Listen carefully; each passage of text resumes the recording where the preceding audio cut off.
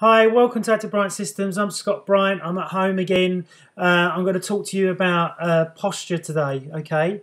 Poor posture and core control, okay? If your posture is bad, okay, that's going to affect the lower back and it's going to affect the core, okay? Remember that the core is the internal and external oblique, which is on the waist, okay? Then you got rectus abdominis, which is the front abdominal wall, which you can see the six-pack. Then you got the transverse abdominis, which is behind the six-pack. And then you've got the pelvic floor and the inner unit, okay?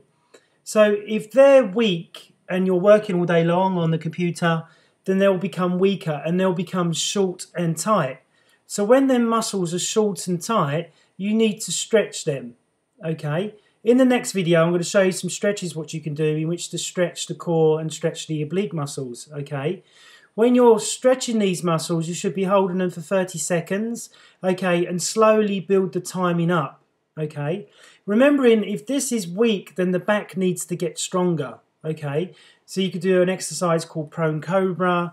You can do bent over row, you can do a one-arm pull, all these types of exercises in which to strengthen the posture.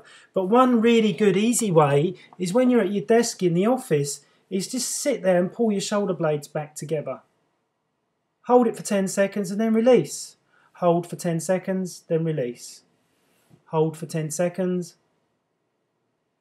and release, and that will start re-educating the postural muscles, the lower lats, the upper rhomboids, which is all in the back muscles, which help you to sit up straighter, okay? If you're seeing a corrective exercise specialist, then they should be getting you to do prone cobra for 3 minutes, because that's the time under tension that the muscle needs to be under in which to strengthen them postural muscles. As the postural muscles become stronger, you'll find that you'll sit up straighter, taller. You may gain a couple of centimetres in your height because you're much, much better in the height. The other thing that I'm going to show you is that I want you to imagine that this is a spine, okay? So that's a spine perfectly with perfect posture, okay? And that's a spinal segment with bad posture, okay? Can you see how the spinal segment, so this is a spinal segment rubbing together. If that's rubbing together and it's perfectly aligned, then there's no stress or friction. But if it's misaligned, there's going to be friction on different joints in the posture, which is going to affect lower back, upper back, and give you pain. So make sure in your corrective exercise program that there's lots of postural, that there's a postural component in it in which to help benefit your posture.